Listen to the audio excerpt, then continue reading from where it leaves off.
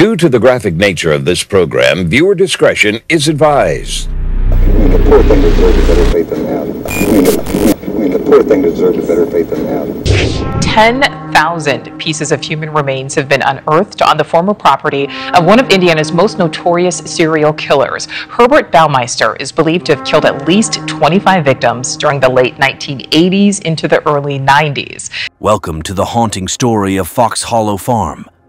Fox Hollow Farm, located in Westfield, Indiana, was a serene estate until it became notorious in the 1990s. This property is now etched in the annals of true crime history due to the atrocities committed there by former owner Herb Baumeister. The chilling discoveries at Fox Hollow Farm and the aftermath form a macabre tale that continues to fascinate and horrify. Herbert Richard Baumeister was born on April 7, 1947, in Indianapolis, Indiana. He showed signs of psychological disturbances early in life. Baumeister exhibited problematic behavior from a young age, which included playing with dead animals and urinating on a teacher's desk. The continued behavioral issues led to a diagnosis of schizophrenia in his teens, though he did not receive treatment for his condition. The problems he experienced in childhood seemed to fade as he reached adulthood. He married his wife, whom we'll call Jay, in 1971. They had 3 children. Baumeister founded the successful Save-A-Lot thrift stores in Indianapolis. Just a few years later, the flourishing chain allowed him to purchase Fox Hollow Farm. The family moved into the sprawling estate in 1991. It was a dream home, with an indoor swimming pool and 18 acres of forest to enjoy. Sadly, the family would only enjoy it a few years. In the early 1990s, gay men began disappearing from the Indianapolis area. They would be seen by loved ones and then, suddenly, disappear with no trace as to where they went. Despite the attention that Jeffrey Dahmer's 1991 apprehension received, the situation in Indianapolis received little attention. Any connection between these disappearances and Baumeister remained unnoticed for years. Researchers believe a variety of issues was responsible for this lack of investigative attention. Primarily, the victims were individuals that did not have an extended social network or family. They were often seen as transient people who wouldn't be missed, so there was no need to devote resources to them. Plus, there were typical stigmas associated with the victim's sexual orientation. Miraculously, a lone survivor came forward in 1994. Tony Harris is the only known survivor of an encounter with Baumeister, and his determination to come forward saved an unknown number of lives. Harris could only offer the name Brian Smart. This was an alias Baumeister used. They went to a large house with an indoor swimming pool. Smart said he was just the hired help of the owner. Harris described a terrifying evening with a man whose mood erratically shifted from high to low. Harris thought Smart was going to kill him for much of the evening. He only survived it by using his wits and awareness. Even with an eyewitness, the investigation stagnated 2 more years. Baumeister's private life began to spiral long before, behind closed doors. He worked at the DMV for years before he became a thrift store magnate. His employment was not without issue. He urinated on a letter to his boss at one point and somehow didn't lose his job. The final blow came when he urinated on a letter that was going to the governor's office. Later, Jay admitted they didn't have a conventional marriage. She said despite being married over 20 years, the couple had only been intimate 5 or 6 times. His behavior grew more erratic in the 1990s. His stores began to decline. They were reported as being dirty and poorly managed. Employees began to report Baumeister disappeared for hours at a time and often returned smelling of alcohol. Tony Harris's initial information on Brian Smart didn't provide them with much. Luck was again on his side, however, in 1996. He noticed Smart at one of the gay establishments in Indianapolis. He was able to get his license plate number. Finally, the police had a concrete connection. The plate was registered to one of Baumeister's cars. However, it wasn't until 1996, during a divorce from Jay, that the police obtained permission to search the property, revealing the full extent of his crime. The Indiana Department of Transportation maintains over 11,000 miles of roadway, and we paint those miles of roadway each year, and this is just an isolated incident that happened. The drive-by striping, whatever.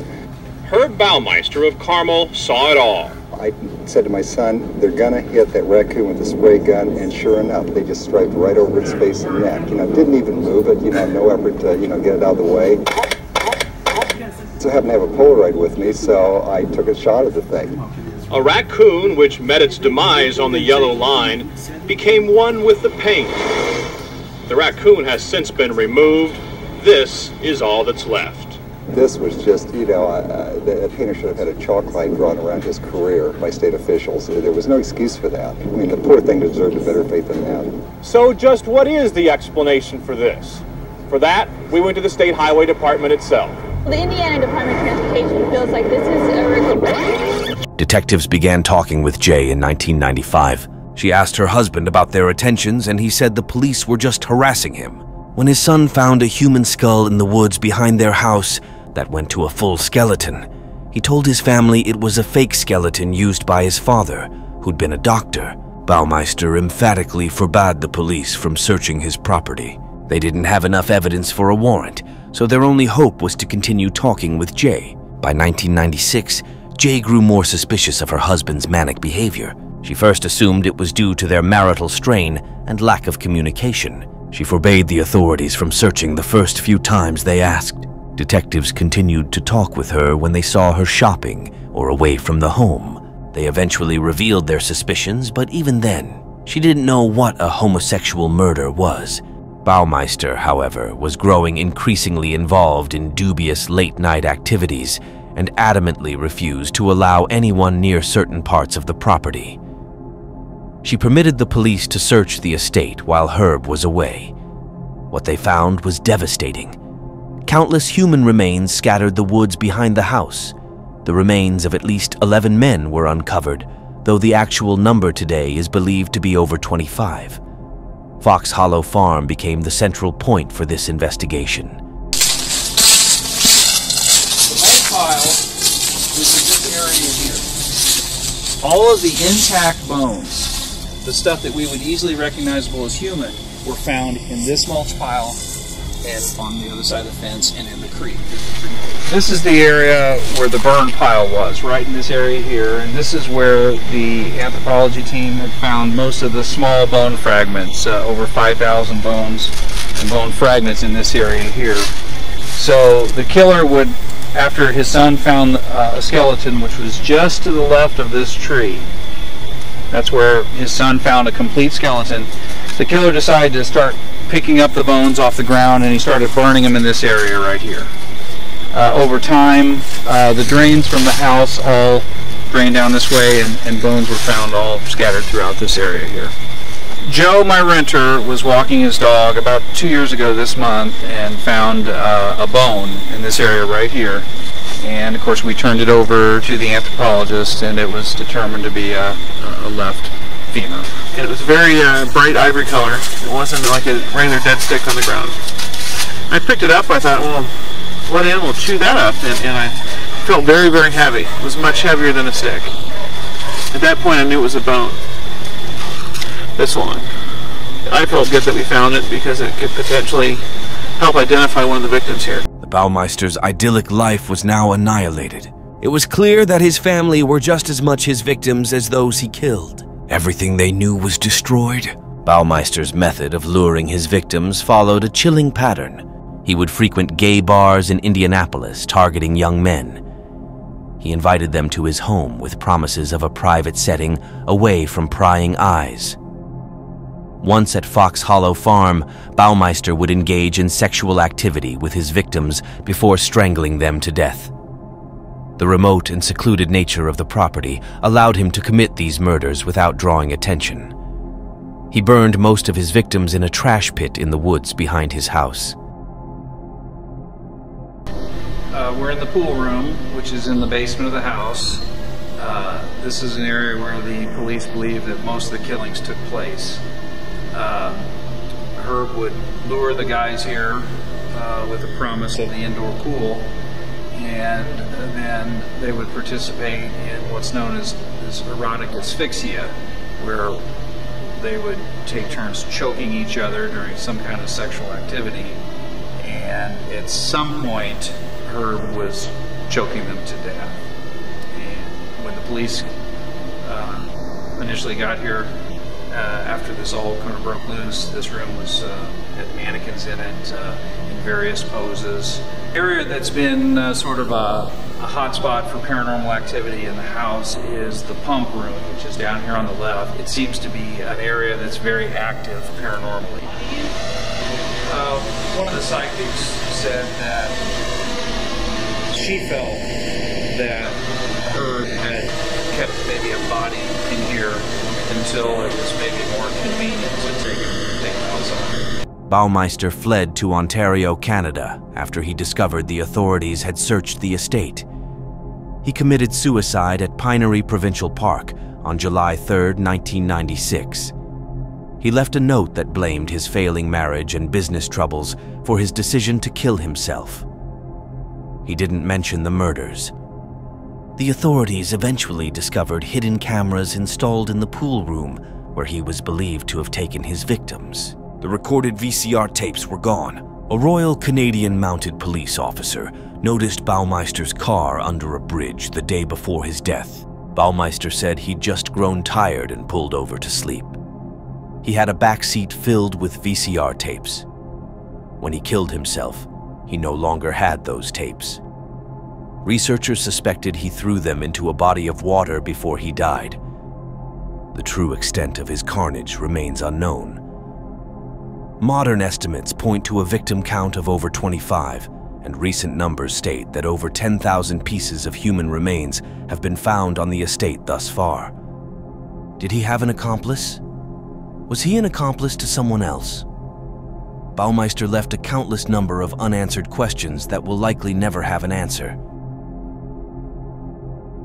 As if Baumeister's extensive record of slaughter at Fox Hollow Farm wasn't extensive enough, another killer terrorized the area in the 1980s. Like Baumeister, he primarily targeted gay men and boys and left his victims in rural areas, often near streams or creeks. His known reign of terror ranged from the 1980s through 1991. The I-70 Strangler strangled his victims, just as Baumeister did. The I-70 Strangler was believed to have stopped in 1991, but did he? Or did he just acquire a vast acreage that allowed him to dispose of his victims at Fox Hollow Farm? Was Baumeister also the I-70 Strangler? The debate continues today. The spirits at Fox Hollow Farm are believed to be those of Baumeister's victims. There are frequent reports of ghostly figures around the property, disembodied voices, and strange sensations. One chilling account involves a visitor seeing a man in old-fashioned clothing who vanished before their eyes. Fox Hollow Farm has garnered a reputation for paranormal activity since the gruesome discoveries. Visitors and subsequent owners have reported eerie occurrences, such as unexplained noises, apparitions, and the feeling of being watched. The paranormal activity has attracted the attention of numerous ghost hunters and paranormal investigators. Television shows like Paranormal Witness and Ghost Adventures have featured the farm, documented eerie occurrences, and tried to communicate with the spirits there. Investigators often capture audio and visual evidence of paranormal phenomena, adding credibility to the claims of those who have experienced the hauntings firsthand. One of the most common paranormal phenomena reported at Fox Hollow Farm is the appearance of ghostly figures. Witnesses have described seeing apparitions of men walking through the woods and along the property's driveways. Shadowy figures have been spotted inside the house, often disappearing as quickly as they appear. Many who visit the farm report hearing unexplained noises, such as footsteps, whispers, and even screams. These sounds often occur when no one else is present, leaving witnesses unnerved. Some claim to hear voices calling out their names or engaging in hushed conversations. Poltergeist activity has also been reported at Fox Hollow Farm. Objects are said to move on their own, Doors open and close without explanation, and electronic devices malfunction unexpectedly. These occurrences add to the unsettling atmosphere of the property. Visitors frequently experience sudden drops in temperature and the feeling of being watched. These cold spots are often attributed to the presence of spirits. Some individuals report feeling an overwhelming sense of dread or sadness in certain areas of the farm, particularly near the locations where remains were found. While the property has since changed hands, its legacy as the site of such horrific crimes endures. The stories of hauntings and paranormal activity only add to the lore and ensure Fox Hollow Farm remains a place of both historical and macabre interest. The discovery at Fox Hollow Farm shocked the community and the nation. The property, once a symbol of prosperity, became a grim reminder of Baumeister's heinous acts. Forensic teams worked diligently to identify the remains found on the property, providing closure to the families of the victims. However, due to the state of decomposition and the number of remains, many victims remain unidentified. We're in the basement of the house.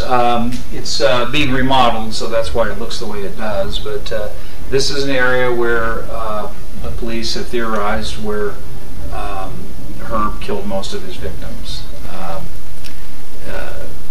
Herb was a prolific videographer, apparently, and the police told me they believe this is where he had a hidden video camera, and the theory is that he might have videotaped some of the killings. There's an area right here in a ventilation vent that they believe a camera was placed. When he fled to Canada after the news that the bones were found here on the property, a Canadian mounted police had stopped him the night before because he had stopped to sleep under a bridge, and she had shown a light in the back of the car, and the back seat of the car was full of videotapes. When our police from Hamilton County got up there, the car was empty.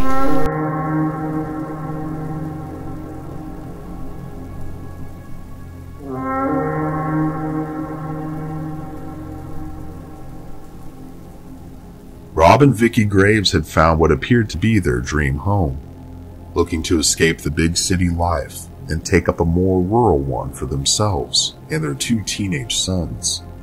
They found Fox Hollow Farm and were shocked at how affordable it was for the sheer size and quality of the property.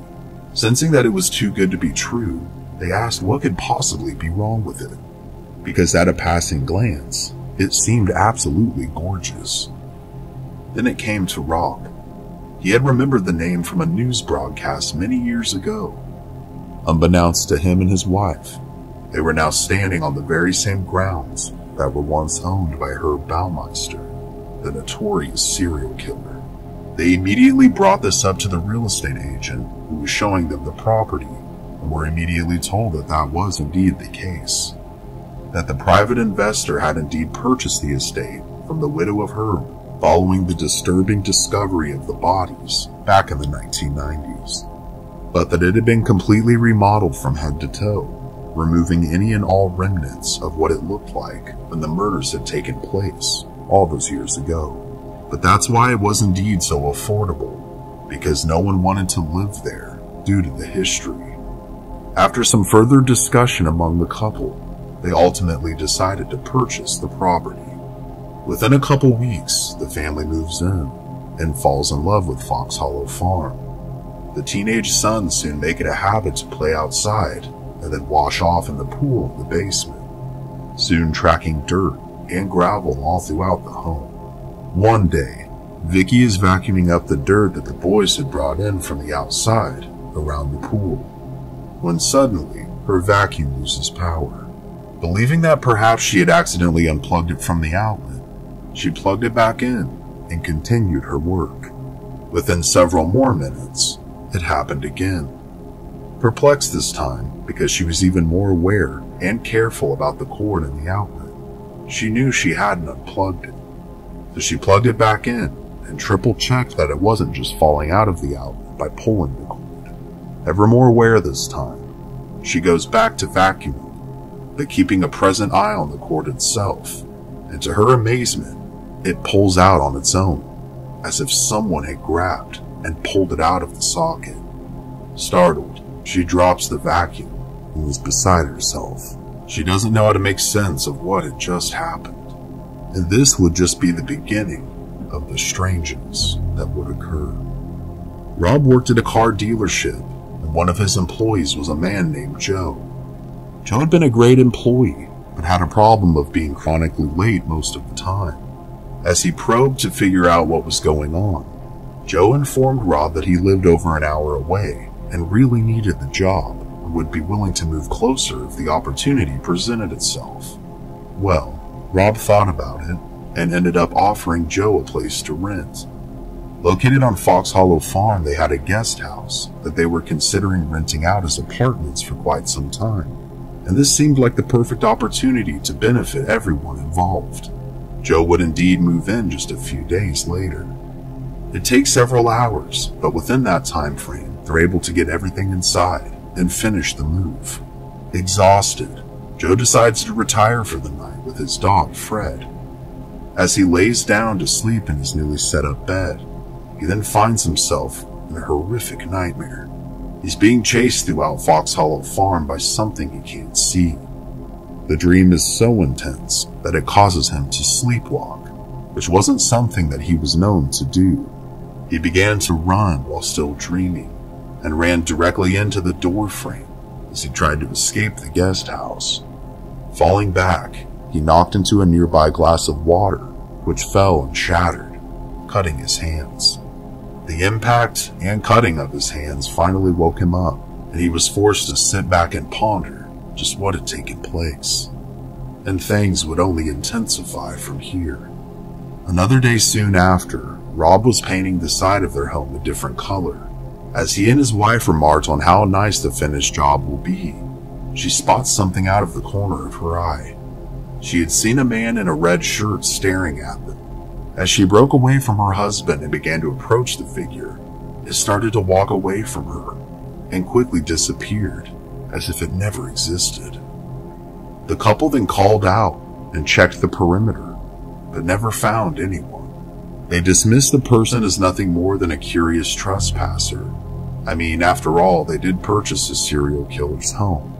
They just had to accept that curious people may sneak up just to get a look at their home. Later that night, Joe was doing the dishes in his apartment when he suddenly gets a series of knocks on his front door. Telling the person it'll just be a minute, as he dries his hands off to go and answer the door, the series of knocks begin to grow louder and more aggressive. Thinking it was extremely strange or extremely urgent concerning Vicky or Rob, he went and answered the door as it was still being knocked upon. However, as he opened the door, there was no one to be found. Automatically on guard, he peers outside. The knocking had been happening when he answered the door, so no person could have got very far while he answered mid-knock. He glanced around, and yet saw and heard nothing. He stepped outside and began to examine the roof and the nearby areas, and still there was nothing. Thoroughly weirded out at this point, he made his way back inside and bolted the door locked behind him. He started to make his way back to the kitchen to finish doing his dishes, when he spotted a man standing in his bedroom, staring at him. Upon spotting the figure, his dog begins to growl and make sounds that he's never heard him make before, staring directly in the direction of the bedroom. Already on edge, he ran into the bedroom and flicked the light on, only to discover that there was again no one there. Searching the entire apartment, he again found nothing. Trying to rationalize and clear his mind, he decided to take his dog Fred for a walk to calm down and unwind for the evening.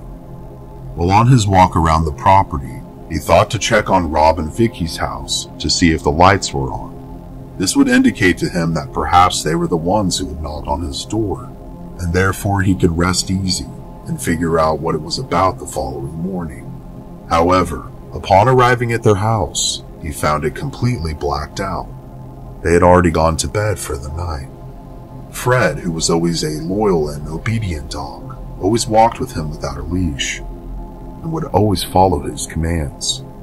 However, tonight would be a different story.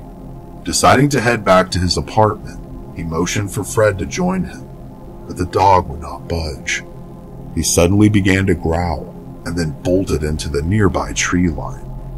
Instinctively, Joe ran after his dog, but not before seeing what his dog was running after. Before his eyes and the very same tree line was a man in a red shirt.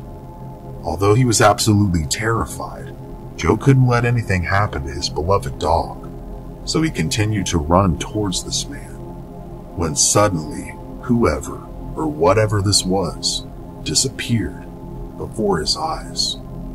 Although slightly behind, he would quickly catch up to Fred and now noticed him not acting aggressive at all, but rather showing his belly in submission, staring in the direction of Joe. Joe, knowing his dog, knew that something very strange had to be up with him. He suddenly felt as if someone was staring directly at him. He slowly turned around to see the apparition of a man in a red shirt with a twisted face staring back at him just several feet away. Joe, as most of us would, ran out of there as fast as he could, his loyal companion following him. The two run as fast as they can back to the apartment, where they rush inside, lock and deadbolt the door, and nervously watch out of the blinds for the rest of the night. The following morning, an even more exhausted Joe makes his way to Vicky and Rob's house to discuss the prior night's events. As he's telling both of them what happened, Vicky starts to become emotional. She too had seen the man in red just days earlier. She points to where she saw him, and lo and behold, it's the exact same spot that Joe had encountered the entity the night before. As the day progressed to night, Joe yet again found himself in his apartment, hoping to finally get some rest. But as he settled down in his bed, he was suddenly startled by knocking at his door. As he yelled out, "Who is it?" As he made his way towards the door, he didn't receive an audible answer back. Just more aggressive knocking at the door. The door itself now was shaking. Facing his fear of the unknown, mid-knock, Joe throws the door open, only to meet face to face with nothing. As he frantically looks around the yard while holding the door, he notices that the door's knocking apparatus is sticking straight out, as if someone is holding it. It then drops one last time, knocking the door. Absolutely petrified, Joe slams the door and locks it. As he tries to catch his breath and takes several steps backwards, he sees the doorknob begin to turn. Then, without warning, the door bursts open, shattering the lock. The open door yet again reveals no one. After a moment of frozen terror, Joe runs outside and into the front yard of his apartment, screaming and searching all around for just who could be doing this. After several minutes, he stares back into the house through the open front door and sees a man dressed in all white standing there. He's soaked from head to toe in what appears to be water and is screaming in a muted voice, as if he's being held underwater. He then bolts towards Joe and seemingly disappears into a mist. Frantically calling out to his dog Fred to accompany him, Joe frantically makes his way to Rob and Vicky's house on the property. He's so terrified that he's shaking now, and Rob and Vicky are just as scared. They now truly believe that they are dealing with something paranormal in nature. In order to rationalize the situation and make sense of what was taking place, they begin to believe that they're experiencing the results of the murders conducted by Herb Baumeister, and that his victims are either trapped here somehow, or their energy is stuck in an endless loop, replaying their final and tragic moments over and over and over again. Refusing to return to his apartment, Rob and Vicky, being the supportive friends they were, agreed that Joe could stay the night with them, and together they would begin researching online to try and formulate some kind of a plan of action of what to do next. As they collectively scour the Baumeister case information, they find themselves looking at the list of identified victims. As they get deeper into the details, Joe is shocked. He stops them on a picture of a man in a white shirt. That was the man I saw in my apartment, who was soaked from head to toe and screaming. Although this information still scares them, it does help reassure them that they are indeed dealing with the victims of this horrendous tragedy. They are especially convinced, considering many of the remains have never been identified, so they continue to research the case. After several uneventful days, Joe finds himself almost compelled to walk around the property with his dog, except this time in broad daylight. So, apprehensively, he makes his way with Fred to the area where both he and Vicky had seen the man in red on separate occasions. Just past the tree line on the walking path, Joe is stopped by what looks to be a bone. He believes that it's impossible that such a bone could have been missed during the extensive searches over the years. But nonetheless, it was right here, right now, as if it had been placed there for him to discover. Quickly consulting and showing Rob and Vicky the discovery, they too believed that this could be a bone belonging to the mysterious man in red.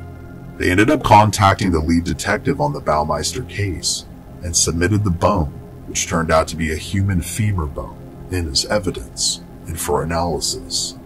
They then requested if the investigator himself could come out to the property and explain to them just where things had taken place so they could have a better understanding of what had happened, to which he obliged. Several days passed, and Joe by this point had made his way back to his apartment to try and settle back in given the new information. While on his computer checking his emails, he began to hear a scraping, almost metallic-like sound originating from the kitchen. Upon further examination, he sees that all of his butcher knives from his knife block have been neatly arranged in his sink, placed in a row, equally spaced from one another. Glancing around the room, he spots fresh, deep cuts in the wood of the nearby counter cabinet. He believes that this could be a sign for one of the victims crying for help. He starts to try and figure out the mystery. He takes out his phone and begins recording, asking probing questions to whoever or whatever could be there, in hopes of helping them in any way that he can. Prior to this, of course, he turned off any and all appliances that could interfere with the process. He begins by asking a series of questions and doesn't seem to get much of anything, at least not audibly. But then towards the end of his questions, Fred begins to growl, the same eerie growl he had any time they had experienced something previously. Taking this as confirmation that perhaps his companion could see or hear something that he couldn't, he quickly downloads the audio file and begins to listen to it on his computer. And to his shock, he did indeed receive a response. This is the clip of the actual EVP that was recorded. Who keeps walking in the kitchen? He believes he hears the married one, but in all of their research, all of the victims were young, single gay men. The only one who was married was one Herb Baumeister. This revelation is startling. He not only believes that the victims were trapped within the grounds of Fox Hollow Farm, but that perhaps the serial killer himself could too be trapped here. What would follow would be dozens of paranormal investigations, and those investigations would lead the group to believe that they were not only dealing with the spirits of the victims haunting the grounds, but either a dark entity impersonating Baumeister or the killer himself. Several years after the events, the Graves family would end up selling Fox Hollow Farm, and it would continue to change hands over the years since then, leading to multiple new owners of the property.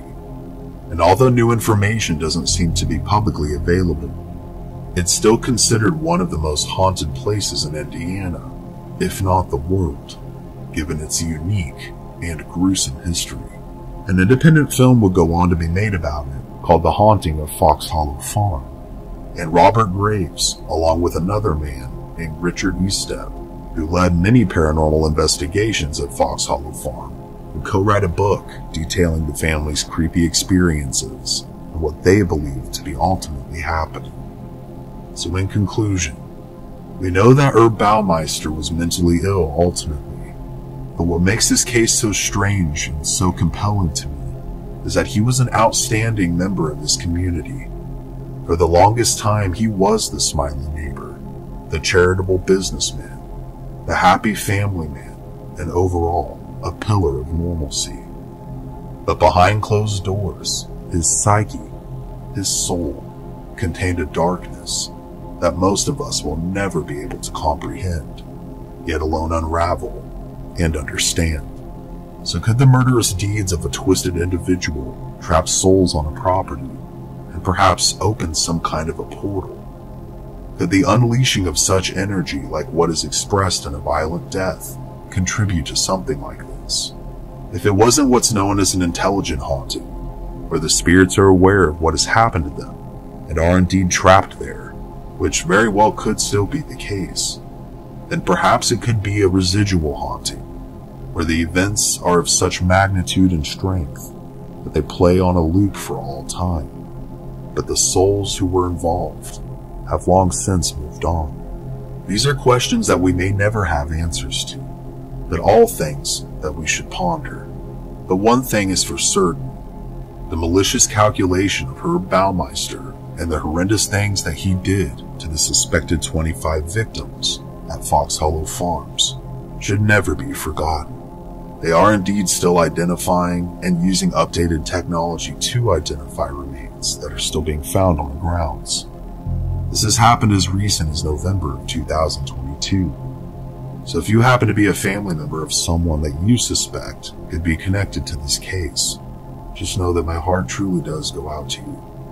And please contact the Hamilton County Coroner's Office at 317-770-4415. Besides remembering what happened, I also urge you to please respect the victims and their families, as well as the family of Herb Baumeister, if you should ever have anything to do with them. Picking up the pieces of an Indiana tragedy, like the bones left behind by a suspected killer who never faced justice. Charred, broken, buried, discarded.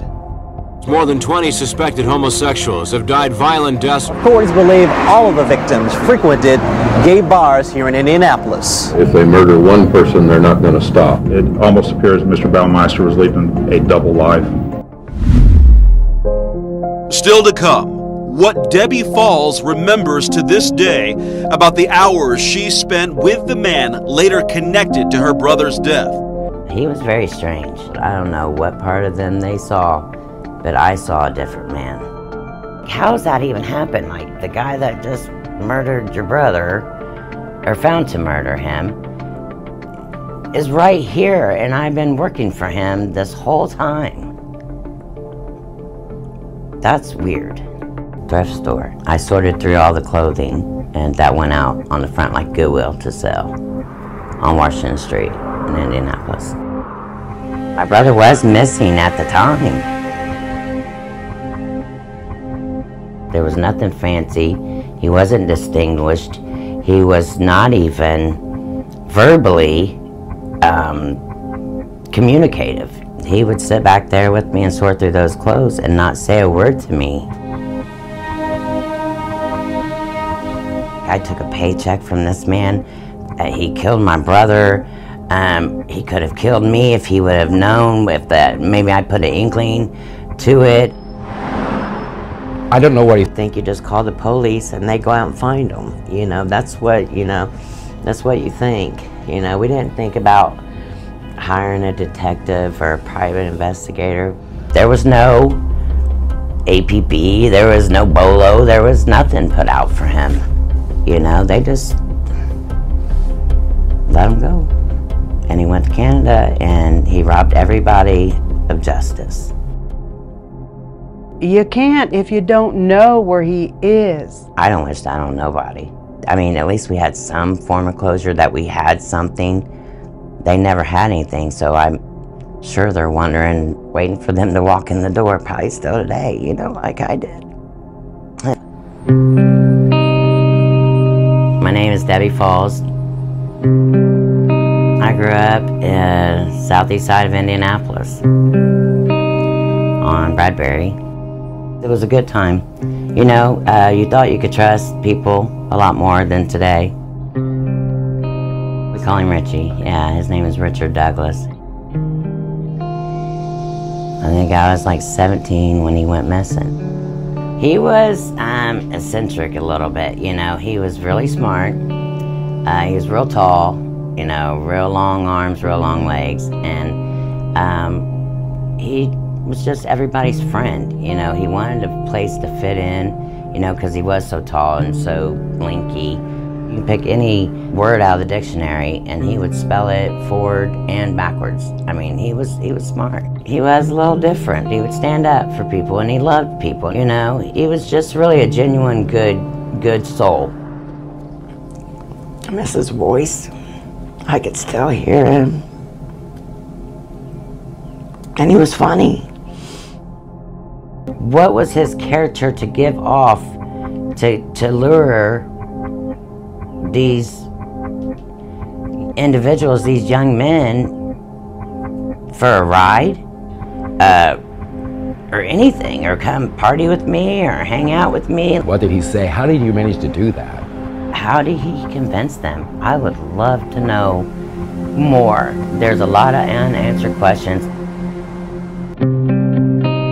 For as young as he was, for the little life that he did have, he was a good person. I knew that, you know, he wanted to get married, you know, and I know he had a girlfriend. He never came to me and said, I'm gay, or I'm bisexual, or I'm anything.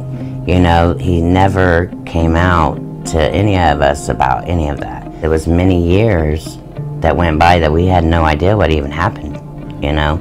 We were searching for him. I'm really not sure how he ended up where he was when we never heard from him. You know, it was like months went by and nothing. We had, you know, no cell phones, no paper trail. We didn't know that he frequented any places. We didn't really know his newfound friends. There is danger in the unknown. It's the very reason why Debbie Falls believes people need to know what happened to her brother and to other innocent men. I think people need to know that there was this serial killer. Your brother's missing. The man that you're working for killed him. You know, you took a paycheck from him, and it was just guilt. I mean, just so much absorption of guilt that I felt from that. I mean, it took years to find him, to find out what happened to him, for the testing, and then to get something back and have a service. It was years. Years. I don't know if I could mentally take it if we didn't have something. I mean, all we had was a couple bone fragments, you know, and some teeth. He was buried in a baby casket. Yeah. I was pregnant with my daughter when we got to bury him. By the dates on them bones, you know, the estimated time of death, it wasn't long after he went missing that he was already gone. People need to be careful, and they need to, just because somebody's nice to you, that don't make them your friend. Don't go with these people. I hope they get at least peace of knowing that they have something of their loved ones. My mom had to pay, you know, to get, you know, some of the bones tested to find what were of my brother's, so we could bury him. And there was people in there with brown bags that didn't have nobody picking them up. I miss his voice. I could still hear him.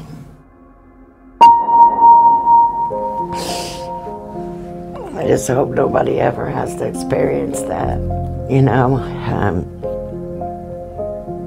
The unknown is really terrible. I, as a sister, I cried really hard for my brother, But I watched my mom, and that's why I keep saying it's going to be good news for the mothers that are still alive, because this has been 30 years. Manuel Resendez. He was just a really, really nice, kind person. Manuel, he's number 10, I'm number 11, and 16 kids.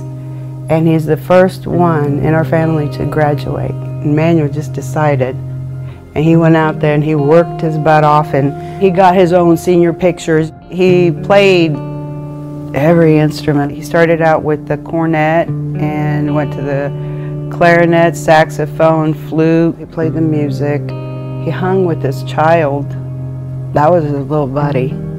And they did a lot of stuff together. He's got a granddaughter now that he never met. And he got things going for himself. And he was the first. He was the first in our family every time. It didn't matter what it was. Good stuff. He worked at like a group home or something like that in Lafayette. He was kind to those kids. He helped those kids, and he did everything he could for them. And he came up missing, okay? And people were upset because a gay guy was working at a boys' home. He didn't keep it a secret, and they loved him there at work. And people were upset, not even thinking about the fact that he was the victim. I don't know how to describe it. Horrible. And I know it had to be horrific for my mom. That was her baby. When Manuel disappeared, he took a big old chunk because, you know, she ended up dying in '94, where he disappeared in '93. So she ended up dying, and she asked me, while she was in the hospital, she asked me to, you know, she said, bring my gown and bring me some slippers. And I said, okay. She said, hey. And I said, why? She said, bring Manuel to me. I said, okay, Mom, you want me to bring your slippers and your gown, and you want me to bring Manuel? I'll be here in the morning. And I turned around and I was like, I just started bawling because I didn't know how I was going to bring him. I knew where her gown and her slippers were, but, you know, she died later on that night, so she found him. I'm not ashamed that he's gay. That's one of the questions that they asked me, and my sister was telling me in Spanish, don't tell him. She was saying in Spanish, don't say anything about that, just tell him, you know, to look for him. And I said, yes, he is. And she told me later, she was like, they're not going to look for him as hard, which made me feel really bad because I didn't get what she was saying to me. I didn't. My mom was just walking around with her heart. I mean, she was literally bent over. Her heart was so heavy, and she didn't know that the rest of her kids were there because she was looking for the one. It was just one of the most horrific, saddest things that I have ever watched and lived. Baumeister's story had just popped in. It was breaking news, and I was sitting at the corner of the bed, and I swear on everything I love, that TV zoomed in. I mean, it just came to me while they were talking and stuff, and I knew my brother was in there. I wondered, and I got the horrible news. It's worse, in my opinion, to wonder, because you don't know. If you get your brother or your son's ashes back, at least you got something there if you want to go to a special spot and talk to them. You can't if you don't know where he is. August 11th of that year, they come knocking at my door, and they told me that they had found him. Part of his jaw was found in those remains that were found on Baumeister's property. And Baumeister had killed himself. I think they need to go home. I think that there's mothers like my mom that has went to heaven and have found their child there, but the ones that are still here need their babies home. On this particular case here, there's something strange about it. After talking with the parents, this is not your normal, typical runaway report or missing person or whatever. I hate to say it, but I think something happened to him. Or he'd be here, or he'd let me know where he's at. 8 days after he disappeared, Michael Riley's body was found in shallow water under a bridge in an isolated part of Hancock County. There were bruises on his neck. An autopsy later determined he had been strangled. I think anytime you find this many victims in this short a period of time, you have to assume that they're related to some degree. By June of 1983, a task force representing investigators from 9 counties, local police departments, and state police began digging deep into 8 of the cases. But investigators leave a strong impression that the task force will be operational for several months, if not a year, at least until all the leads have been exhausted or the murders have been solved. A tip led the task force to a man named Larry Eiler, originally from Crawfordsville. Eiler's arrest in Illinois for a similar murder there was secured mainly by the work of the Indiana investigators. But for their own cases, they have just circumstantial evidence. A lot of it, but still just circumstantial. The task force questioned him, but they had no grounds to hold him. So they had to release Eiler. Months later, Eiler was arrested again.